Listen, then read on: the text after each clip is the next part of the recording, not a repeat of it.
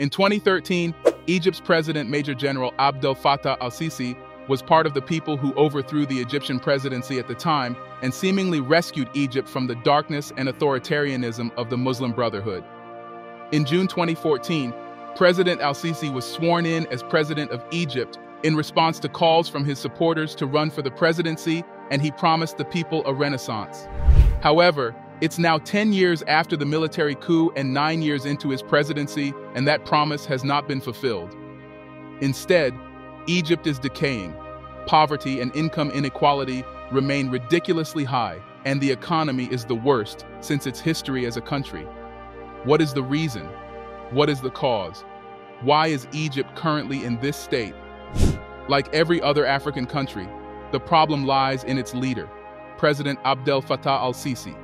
So how has President Al-Sisi pushed Egypt to its current state, and is there any hope? Let's find out in this video.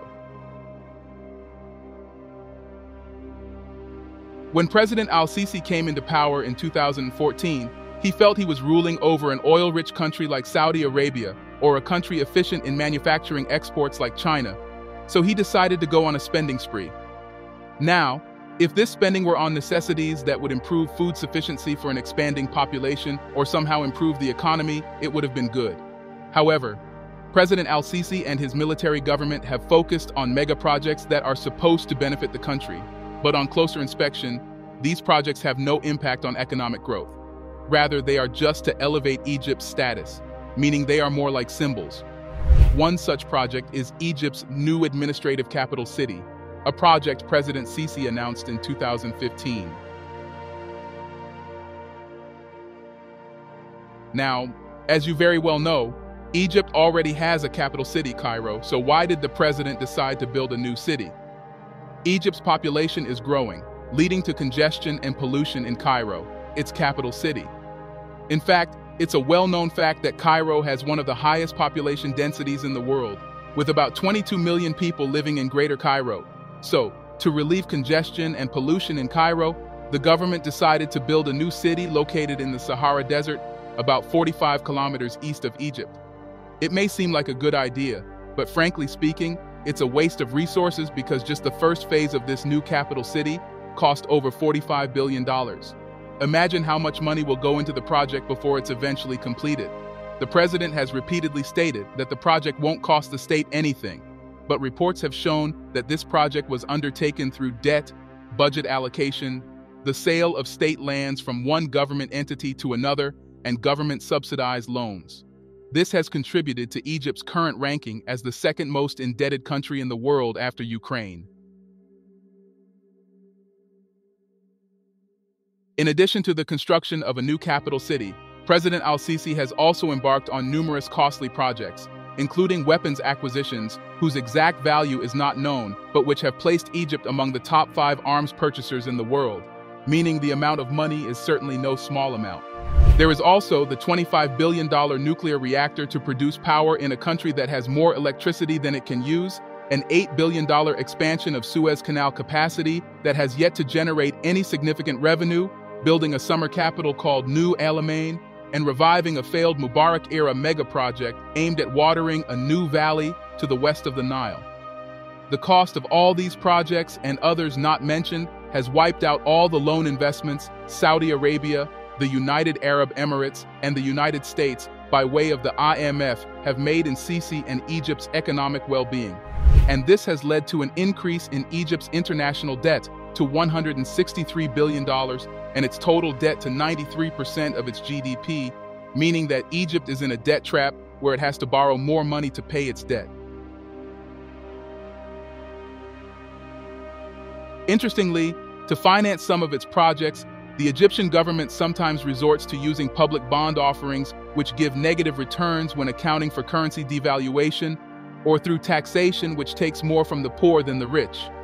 The government has begun to put taxes on everything, including marriage. Shocking, right? Well, when it was first announced, Egyptians thought it was a joke too, until the president announced it himself. Now, while the country is struggling with so much debt and the people are suffering under this atmosphere, the Egyptian elites made up of the military are getting richer and fatter. Most of the construction companies that are awarded the contracts for these mega projects are owned by retired generals or by members of the security apparatus who have risen under President Al-Sisi and are backers of the president's regime.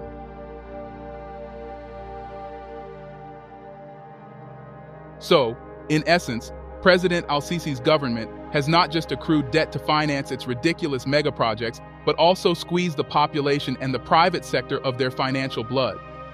In conjunction with the IMF, the government of Egypt has removed many food and fuel subsidies without sufficient measures to scale up the country's social security system and mitigate the harm.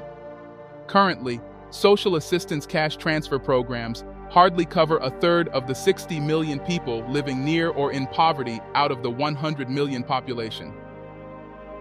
State-owned companies which employ thousands of people have been shut down or privatized, leading to an increase in the unemployment rate.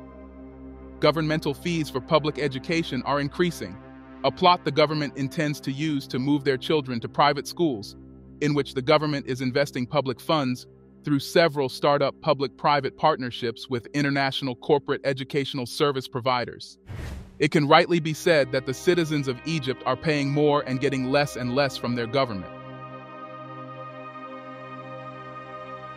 Egyptians are suffering, and President Al-Sisi is very much aware of the economic situation and the current state of Egypt, but instead of finding solutions, he has resorted to absolving himself from responsibility, blaming external factors such as the Israeli-Palestinian war, and scolding Egyptians for their democratic aspirations.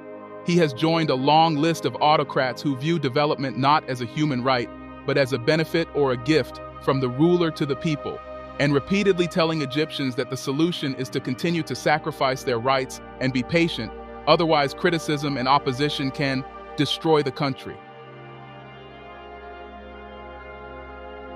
The question is, how could President Sisi and his cohorts continue to run Egypt in this manner and continue to receive support from the international community and maintain its international standing?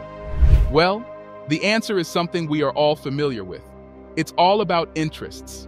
Europe continues to pump money and support President Sisi because they fear an exponential increase in the number of Egyptians fleeing the country to seek better lives in Europe. Already, more and more Egyptians are already leaving the country. The United States, on its part, continues to send military aid to Egypt because it's worried about China's growing influence in the Middle East and does not want to lose Egypt. However, it's very possible that the aid and other efforts by the United States to keep Egypt on its side have only little impact because Egyptian officials do not want to choose between the United States and China. As for Gulf countries, including Saudi Arabia and the United Arab Emirates, they throw their support behind Egypt because of its huge population and well-equipped military, which they believe would make them not so vulnerable to the Iranian threat.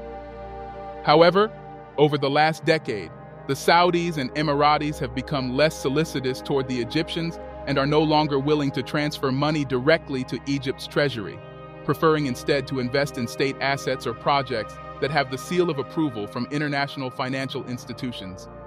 Nevertheless, Egyptian officials still believe that when the time comes, Gulf leaders will step in to rescue Egypt's economy. Now comes the big question, is there any hope? According to some analysts, the countdown to a social or political explosion has already begun because there is no way that people will continue to keep calm under these circumstances. Although mass street protests have not yet started in Egypt because the president has ruled with coercion, so there is still some kind of fear, it's very clear that the country is collapsing before the eyes of Egyptians. And, since it's unlikely that President Sisi would change, the anger of the people would grow until it spills into protest and demonstrations, which will be met by brutal repression from the government. The whole situation is like a time bomb, waiting to explode. The international community may be able to delay the inevitable by offering lifelines, thinking it can convince the government to reform, but the fact is, Egypt is heading for a disaster caused solely by its president, who doesn't seem like he plans to change. So the only way forward for Egypt is a path that does not include President Sisi or the military as the executive authority, and frankly speaking, without that change, Egypt is heading towards an unknown and dark future. What are your thoughts? Let us know in the comment section below. Don't forget to like, subscribe, and share this video.